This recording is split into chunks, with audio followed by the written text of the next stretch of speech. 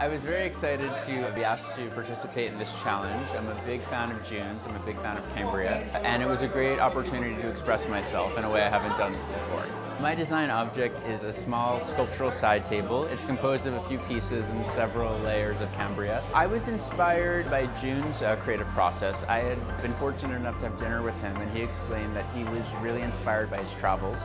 So I took that to heart, and when designing a piece with his showroom in mind, I thought of a recent trip when I went to Lower Antelope Canyon, and I designed a piece based on the really beautiful lines of the natural topography.